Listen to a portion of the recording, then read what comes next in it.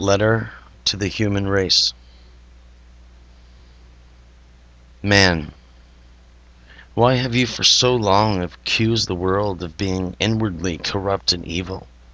Although certainly the world is ordered most beautifully and caused to move most excellently for you, nevertheless it is corrupt and evil, because you live corruptly in the pure world and wickedly in the good. The first cause of worldly evils for you is too great a hunger for worldly goods. You love the small world more passionately than the great, and you wonder also at this great world which you see, more greatly than the boundless world which you perceive by understanding, in which the great world is contained just as the small world is contained in the great. O mind that belongs to the heavens, you love your earthly shadow, that is, the body, more than the heavenly splendor, your own light, more than the light that is above the heavens. Since, in truth, love is the beginning of all motion, whether of nature or soul, for this reason, while you love the body ardently, it is on account of the body that you strive after, or fear, all things. And in pursuit of these things, you fill with troubles, and in fearing, you suffer pain. O mind of mind, why do you love so hotly those things which can so easily be put beyond reach before you attain them, and as easily be taken away after you possess them? Alas, fleeing from yourself, why do you follow under such pressure those things which flee from you so swiftly? Wretched mind, why for so long have you vainly tried to keep hold of fleeting, earthly things, as if they were good, those things which have power indeed to keep you far from the good? In fact, these things cannot be held by you in any way. Why do you so rashly believe that you can check your feet in their rapid motion? Why be filled with emptiness? Why grasp for the wind? Have you no wish to fully quench this burning thirst which so torments you? Awake and drink the true water, and not the image of water in dreams. Furthermore, know that only those things stand out as true which belong to the judge of truth, intelligence. As sense is ignorance of truth, those things which reach towards it, though seemingly to be true, are not.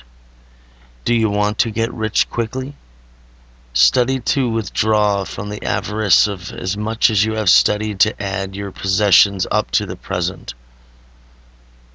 Live, I beg you, by the law of nature, which is content with very few and very small things, and not according to opinion, which always compels you to be poor. Assuredly, necessity is confined within narrow limits, opinion within none. What is necessary is revealed and provided for us at every step. We labor for what is superfluous. For a man going on a journey, necessity presents useful and suitable provision. Opinion offers useless burden and toil. If you desire rest, do not search for it in movement. Stop the movement. If you desire to rule, rule yourself by reason. If you desire freedom, subject yourself to reason. If you desire to avoid suffering, flee from pleasure, the baits of evils. Spurn pleasure, for, being paid for pain, pleasure inflicts injuries. It is the pleasure of the body, which seems to be the greatest of all pleasures, that most gives rise to pain. The theory and practice of medicine teach that gall is made from nothing more readily than from honey.